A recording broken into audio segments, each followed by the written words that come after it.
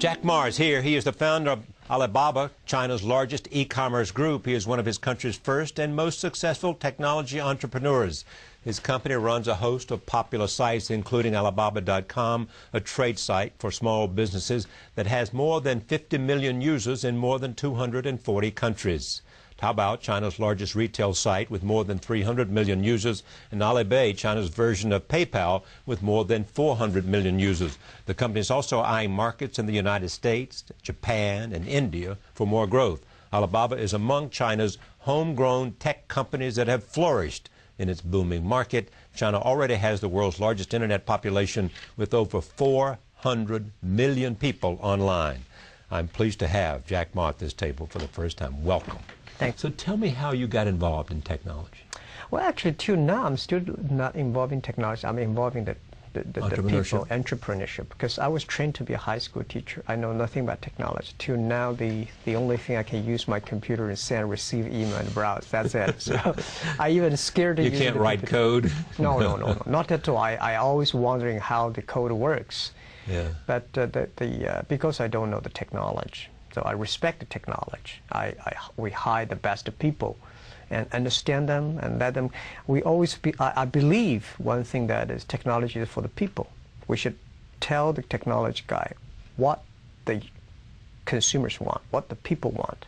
Because I believe 80% of the people in this world are like me. We love technology, but we're scared of technology. So that's, yeah. You know. So what was it about you in creating these companies? Well,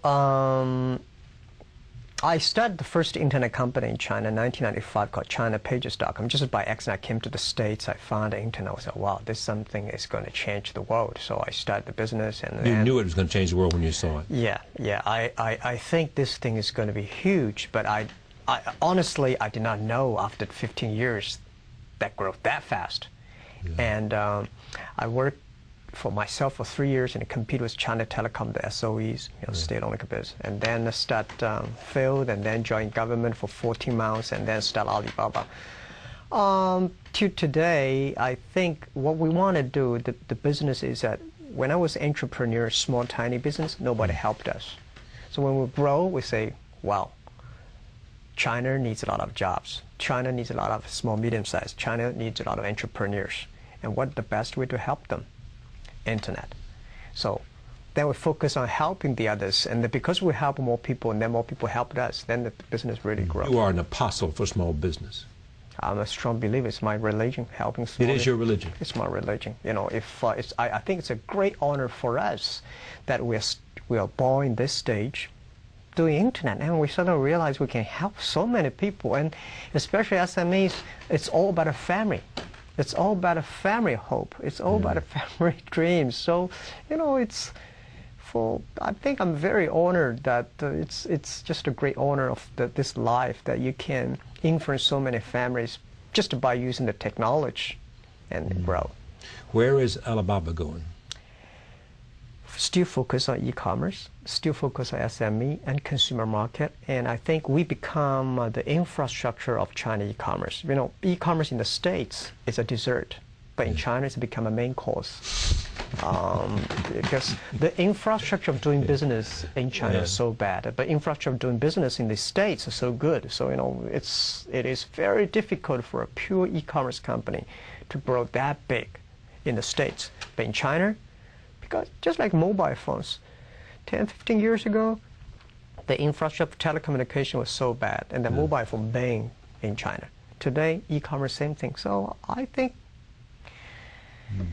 there's the best game in this world is helping SME to make money through the commerce. What do you think your core competence is? It's culture.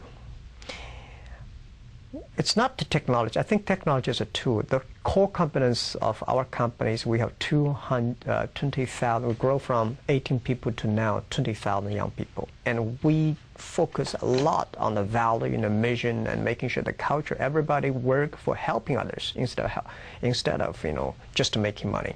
And we believe the core company, different from the Wall Street. We believe customer number one, employee number two, shareholder number three. Customer one, employee two, shareholder number three. Yeah, again, this is my religion. It's the customer that pay us the money. It's the employees that drive the innovation. it's the shareholder, and the shareholder always say, I remember the day before we IPO, and a lot of people say, Jack, can I give us the shares? We were long-term shareholders. But when the crisis came, these guys run as soon as, they ran away. They ran away. My people stayed, customers stayed. Yeah. So you've got a world market now. I mean, you've got traction, big-time traction.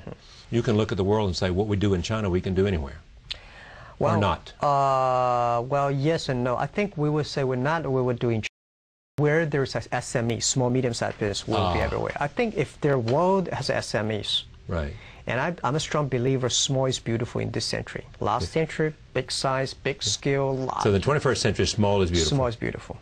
So we believe as long as any nation, anywhere, you have a small, medium-sized business, we'll be there. Now, are there people here trying to create, do you see people in the United States trying to follow your model and do what you're doing?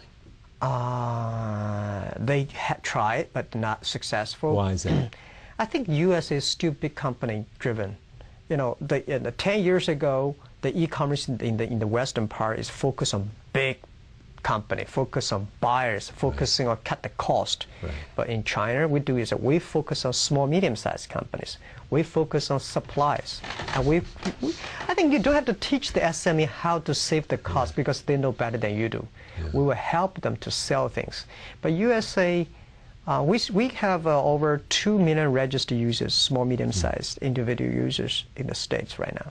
And I don't know that this is an analogy or not, but Sam Walton at Walmart focused on small towns. He built Walmart by serving people in small towns, not by coming to Manhattan or Boston or Chicago or Los Angeles. I agree with that. I think I've seen people make a fortune by catching shrimps, but I've never seen people make a fortune by catching sharks and whales. Right? That is, it's like Forrest Gump told me, right? Shrimp this or shrimp that, and you have a simple dream and making sure people love. That's exactly right. Yeah. So what are you going to, now that you have a very, very prosperous business, enormous wealth, fame, what is it you want to do?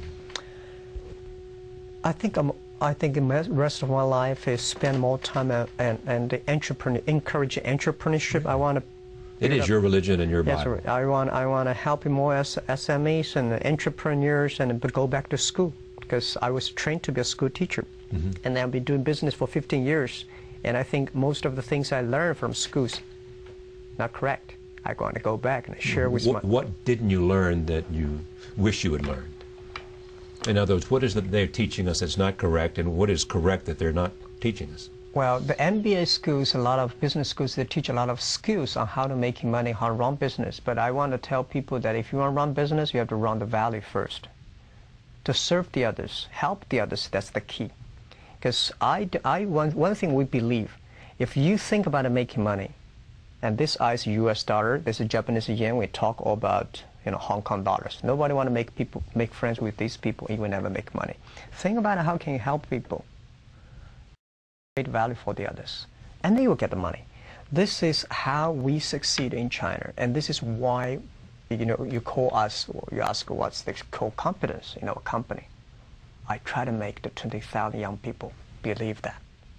It's become religion of the company. The people say, Jack, your companies are crazy. How can you do that? But this is the way we run the business.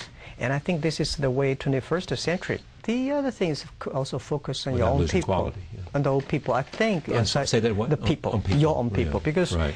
as I think that China, the best resource is not the coal, it's not the petrol, it's the human brains, the 1.3 billion people. If we develop their brains, and they good, that's good, a lot of innovation. That's the best resources we could have. And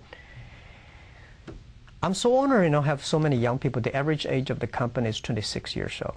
Those great brains, that change the world. And that the brains, the running computer. I hate computer running brains. We should make the human brains run the computers. The technology grows, maybe 500 and 600 years later, machine is going to kill people. Our job is to making sure that a human run the machine serve the people. Computers. Beyond the obsession with the small business and entrepreneurship and in the human brain, you know, what is it about the way the world is going that encourages you or worries you? I think worries me is about greed. Really? Especially for this, one of the reasons why we have the financial crisis is the greed. When you put the money first, the shareholder number one, everybody think about, you know, nation think about a GDP, and the company think about a revenue, profit, and P, and IPO, and the people forgot what they're doing. We're coming here not to make money, come to this world not to make money, we're coming here to experience the life. So that really make me worried. And what make me feel excited, I think the young people, the people who born 1980s and 90s, and these people will find back the values because of the crisis. You really believe that? You think we'll have a return to values because of young people? Because the young people, future young people always better. My father was criticized by my grandfather, and my father criticized me, but my father did better job than my grandfather. I did better, and I believe my kids will do better job than us. Nobody can stop it. Mm-hmm. Now, you work all the time, or do you take time for some balance in your life? If you pause, the answer is you have no balance. Right. Yeah, that's right. Yeah. Yeah. So why is that? Because it's so exciting? Because the challenge is now? It's the only life you know? It makes you happy? What?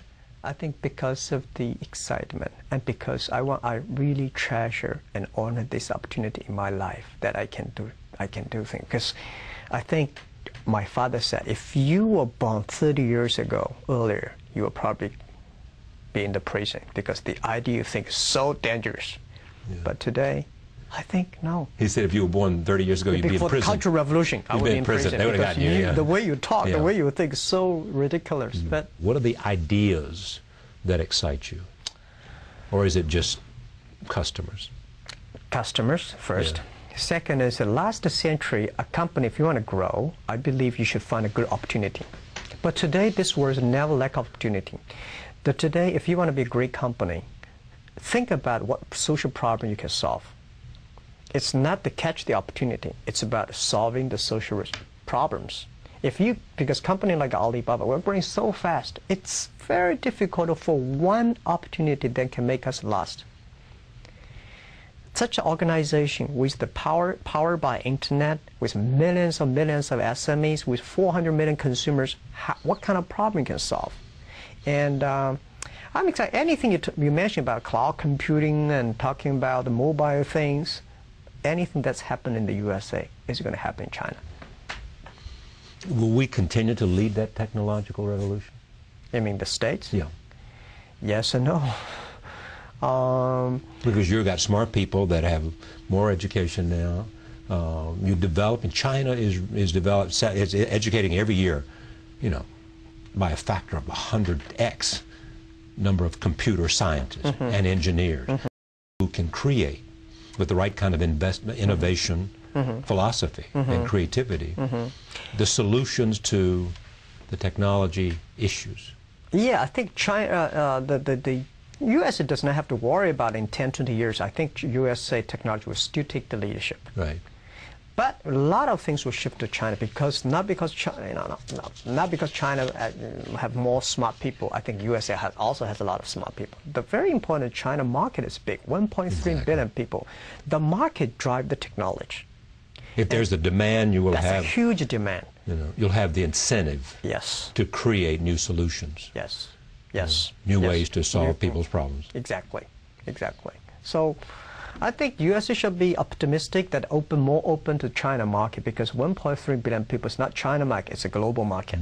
And China should look at the USA also, saying, you know, this is the engine, this is the passion, it's the system, it's the culture that innovate. So it still takes a long time for China to catch up. Technology is easy, but to catch up the culture, the innovation, the system takes some time. And when will that come? 20, 30 years. Really? Yeah, at least. Who do you most admire in terms of in your field?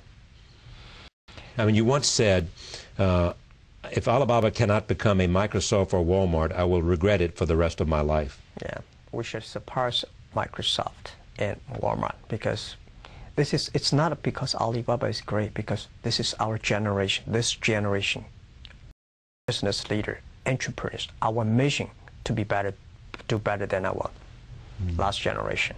So I will regret if we cannot do better than Walmart, because Walmart created a wonderful business model. They created such a B2C model. And they created the largest scale assembly line and all effective. But Taobao and Alibaba, we created C2B, consumer to business. Because of the consumer needs, all the business changed their line. So I think this century gives us young people the opportunity to change the world, to improve the world. You know, that's we have to. I mean, there's no excuse say we cannot do it. We have to do it. I mean, because we have so many brains. Our forefathers already invested so much on education, and it's our time to prove it. Bill Gates and Warren Buffett went to China recently, I think, to talk about their giving pledge, the idea that people who, like yourself, who become very, very rich, will think about, at some point, giving up to 50% of that money away. Idea, what do you think? How do you think the response will be in China?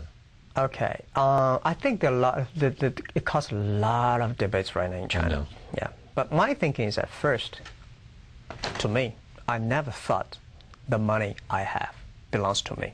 It belongs to society. When you have a couple of million, you're a rich guy. When you have 10, 20 million, it's a capital. When you have over 100 million, that's the social resources. Right. That's the society give it to you. You guys run it for us. You're the guardian of it, yes. Yeah, so it's not my money. My personal, I don't think I can spend, I can sleep one bed, I can only 3 dinners. I mean, that's all, right? That's what you do, what money for. Exactly. And the second is that today what China needs. You're not going to be happy on a yacht in the Riviera. I think is 200 million jobs. We are a country lack of 200 million jobs. We've got 1.3 billion people, urbanization, and we need a lot of jobs. We need helping a lot of people to create jobs. So today, China philanthropy and charity and whatever donate, I respect. But as people like us, we should use the resources. That's one of the money better. I think we can run the resources better than the government. So how, when we are still young, by supporting the society? And I don't think I will regret when I'm 80 years old, 70 years old, instead of donate money. I should spend the money now. And create jobs. Create jobs. Yes, create jobs. Yeah, create hopes. You believe that in terms of social good, the best thing you can do is create jobs, because if you have a society in which people have a job and they have a respectable way to earn a living and provide shelter and to provide a means for their children to have a better life, as you said, your father did and your grandfather, and you did than your father. Yeah, and the other thing is investment on the environment protection. That China, you know, I lost 2 great young people last year because of the cancer. They're only 20s. Yeah, when I ask a lot of friends, do you have a friend or relative, anybody cancer? Everybody says, yes, I have a friend or relative. Environment, the water is polluted, the trees, the environment, the whole thing. So we think, this is what it become another religion. If we grow our business, but without caring for the environment, we are killing our kids, or killing our own future. So this thing is more important today in China than just giving money to somebody and do the thing. So it's not 50%. Why not 90%? Why did you call the company Alibaba? I like the spelling. I like the vision. Alibaba, open sesame. I believe the internet is open sesame, and there is a password that to everybody that you can find great people, you can find great opportunities of business and improve people. That is open sesame story. I love the Alibaba. It saves me a lot of marketing dollars.